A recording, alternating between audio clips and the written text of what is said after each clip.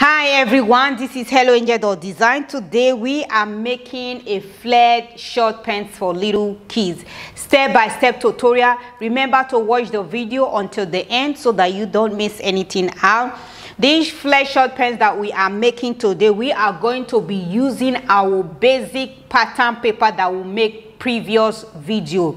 So I'm going to use that pattern paper to make this flared short pants, and I'm going to show you how you can adjust your own pattern paper. If you don't know how to make a basic short pants pattern paper, I'll put the link on the description box below. Make sure to check that out. And this is how it looks once you have done making your own flared short pants. Please thumbs up on our video if our video have helped you in any way. Make a comment down below if you have any question, and please subscribe to our YouTube channel if you haven't. If you're just stopping by, remember to subscribe before you exit that video. Subscription is free, and let's get started.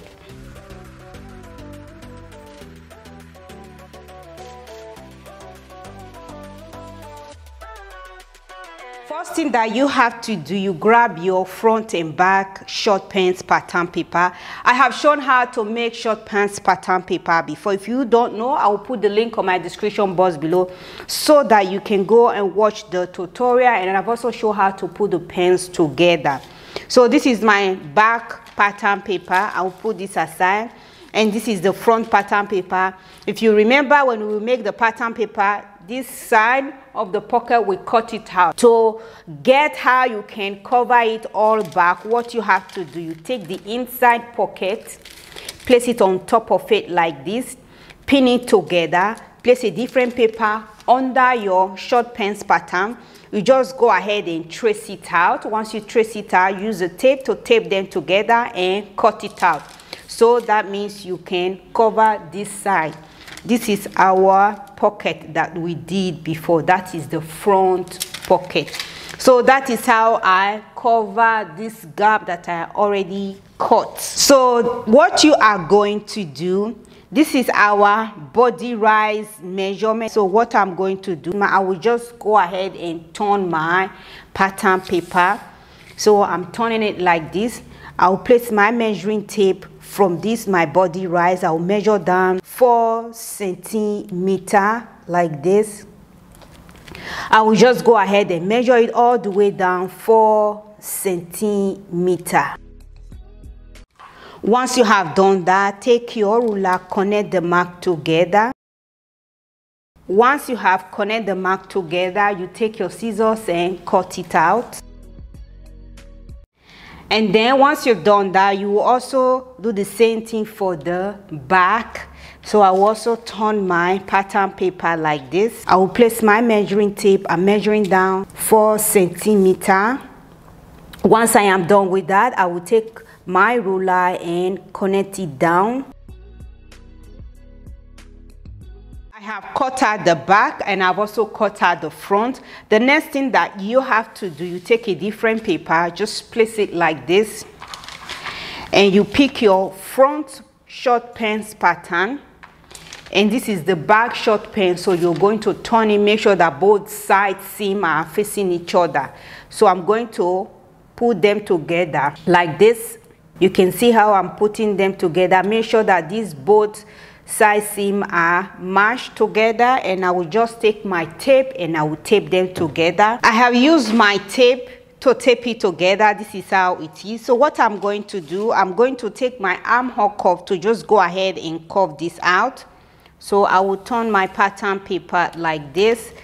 I'm just placing my armhole curve and then curve it out, and then cut out the excess of the pattern paper. I have cut it out. This is how it is. The next thing that you have to do, you pick a different paper like this and take your short pants pattern paper, place it on top of it, and then go ahead and use your sellotape to tape them together. Make sure you tape them properly so that it doesn't move.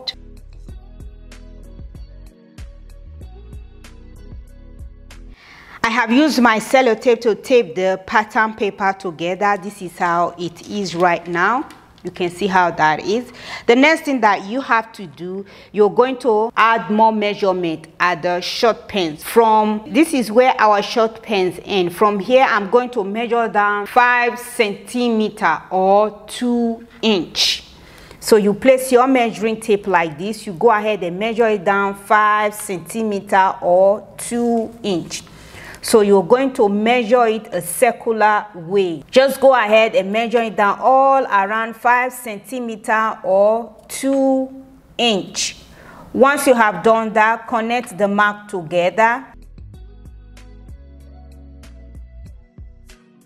Now that we have connected together, and I've also write front and back because we are only cutting 2 pieces for this pattern paper. We are not cutting 4 pieces. The next thing that we have to do, we are going to adjust the waistline. So what you are going to do, I'll first use my pencil and make sure I use freehand to do that before I will use my marker and trace it out all over again. So I will just go ahead and turn my pattern like this. So what you're going to do, you take your pencil, you just go ahead and use freehand to trace it out like this. Once you've done it like that, you can just go ahead and use your marker to make it more visible. So I will just take my scissors and go ahead and cut it out.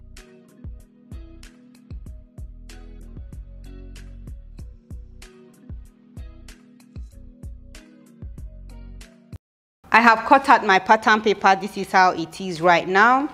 And this is my fabric. I'm using African wax fabric. You can use any fabric of your choice. So what I'm going to do, I'm going to pin my pattern paper on the fabric. I have added seam allowance on my fabric. I'll go ahead and cut it out.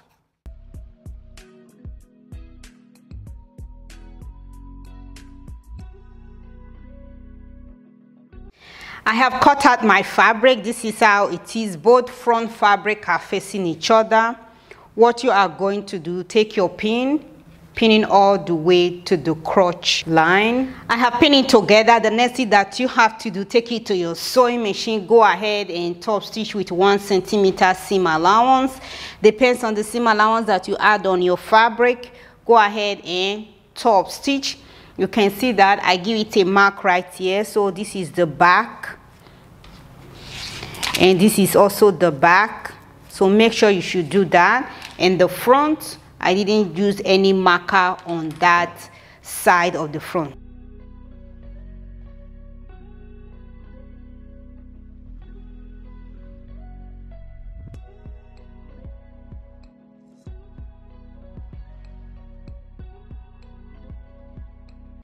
I have top stitch. This is how it is, and I take it to my overlocker, overlock the raw edges. The next thing that you have to do, open your pants like this. You're going to go ahead and stitch it together. You can go ahead and start pinning, or you can also take it to your sewing machine and top stitch. I have pinning together. The next thing that you have to do, take it to your sewing machine and top stitch. Once you have done that, also overlock it with your overlocker sewing machine, or use zigzag to overlock the raw edges.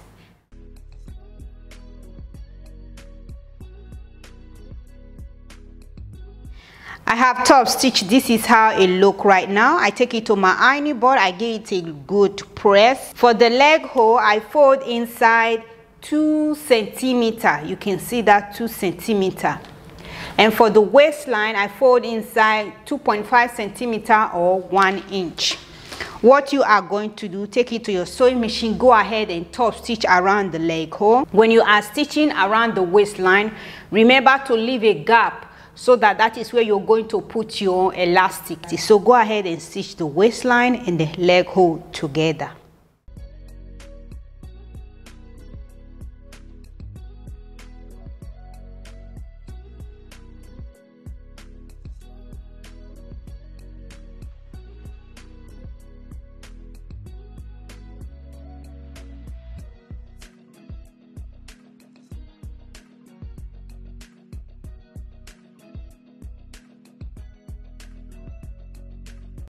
I have stitched around the waistline, and this is my open gap right here. And I've also stitched around the leg hole. The next thing is for you to cut your elastic. I've already cut my elastic. To get the measurement of your elastic, the total waistline of your child, make sure you take your child waistline, then minus 1 inch or 1.5 inch. If you're using centimeter, you can minus 4 centimeter or 5 centimeter, depends on your child waistline. You can minus from the elastic because elastic is stretches, so you don't want to put excess elastic. So what you're going to do, you just open this gap, go ahead and pass your elastic through. I have passed my elastic through. I just put them together like this. What you are going to do, take it to your sewing machine, go ahead and top stitch. Make sure you back stitch 2 to 3 times to secure the elastic together. Once you have done that, push your elastic inside and top stitch the open gap. I have stitched my elastic inside and I just close the open gap. If you have a label, you can put your label. If you don't, just go ahead and close the open gap. This is how it is.